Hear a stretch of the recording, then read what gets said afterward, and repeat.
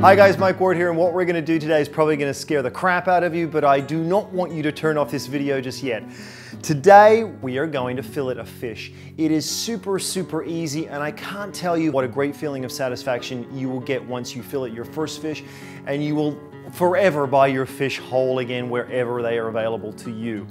But there's two other reasons. One is that when you buy a whole fish, you tend to get a better quality of fish, a fresher fish. The reason being is that most stores and markets tend to put their whole fish out first because they know that customers are familiar with the idea of the clarity of the eyeballs, meaning fresher fish.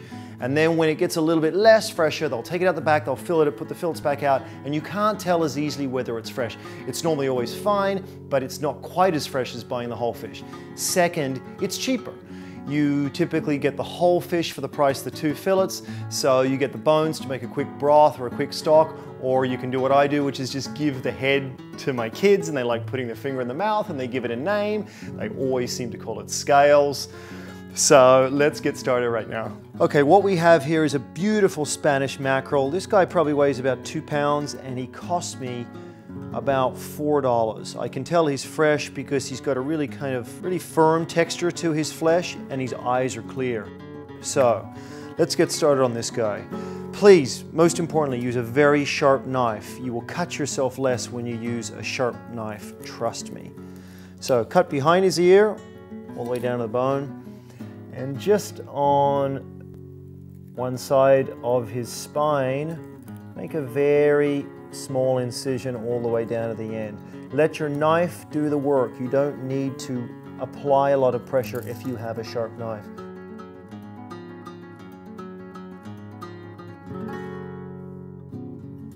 You'll feel your knife running down the bones of the spine. Let the knife do the work, and that fillet will just pull itself away like so.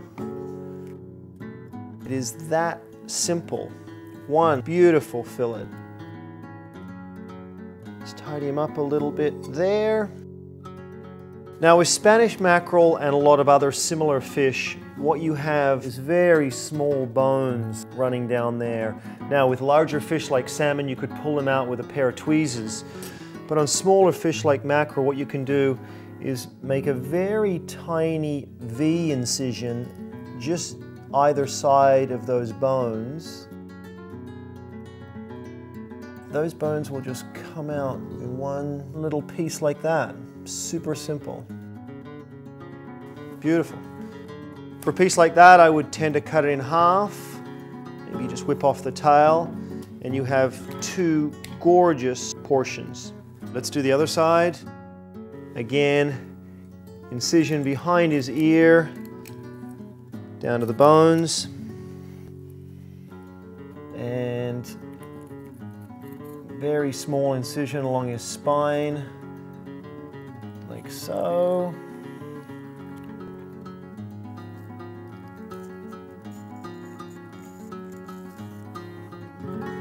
Again, just let the knife do the work. That flesh will start to come away.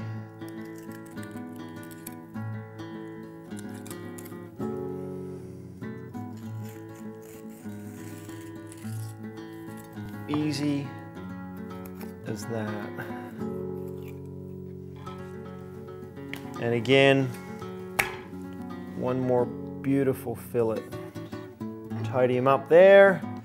And again, you've got that very thin row of bones there, so a tiny little V incision just on either side of those little bones.